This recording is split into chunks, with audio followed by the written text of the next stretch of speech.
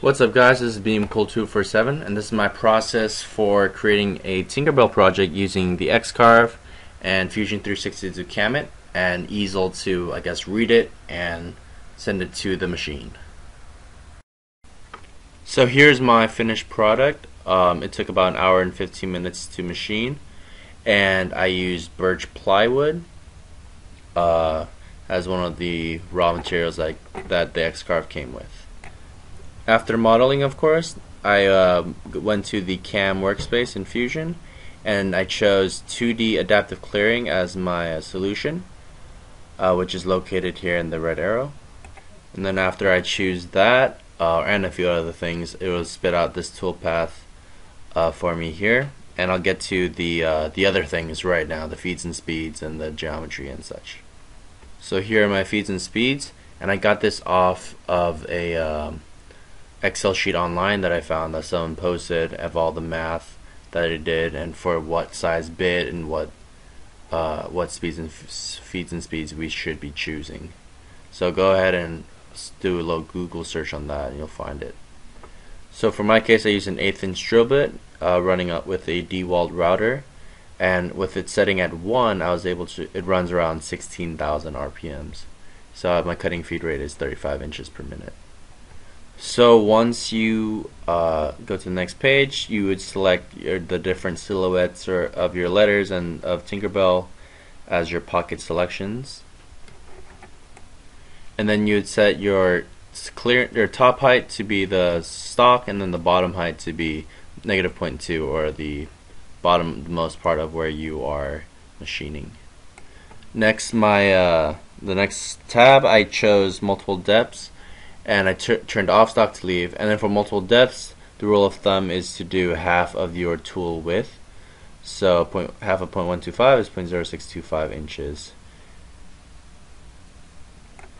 And for the last tab, I chose minimum retraction, so it doesn't have to go all the way back up to machine again. It can just slide over to the side, and leave it as a helical ram type, so you have a longer tool life, so it doesn't just plunge into your part.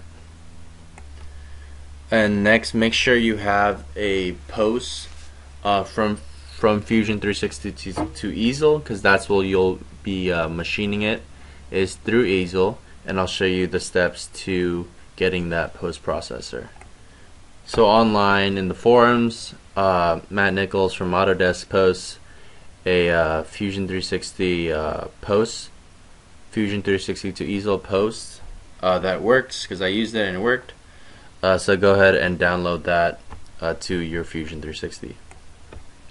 Next, when you go to the top here and hit post, after you click on your toolpath, then you'll want to go down to post configuration and choose the Fusion 360 to Easel revised post that you downloaded into Fusion 360, and then it'll spit out the correct kind of G-code. Make sure you export it somewhere locally so you can have access to it when you want to retrieve it through Easel.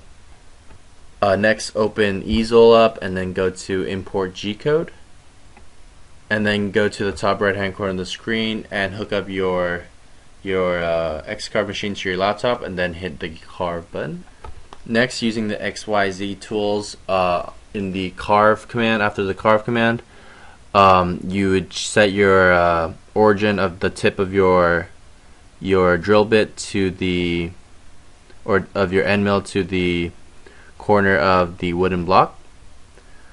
And also make sure to clamp down all your wooden pieces. For in my case, I'm only using 3 instead of like 4 clamps, as long as it's tight and not going to move around when you shake the piece of wood. And there's going to be a lot of dust, so be prepared to clean up your wood chip with a vacuum. And also, it's going to be loud, so don't do this like in the middle of your apartment at like 2 in the morning.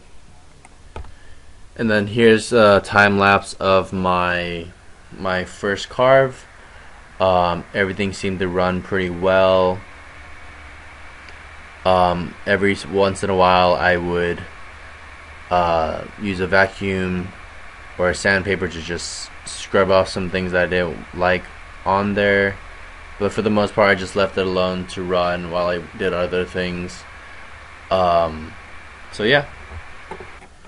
So feel free to message me if you guys had any questions during my process or anything about the X-Carve or Fusion 360 or Easel for that matter. I just started beginning using X-Carve, so I'm learning alongside some of you guys, but hey, it was a fun project. And yeah, thanks for watching. Hope you guys enjoyed.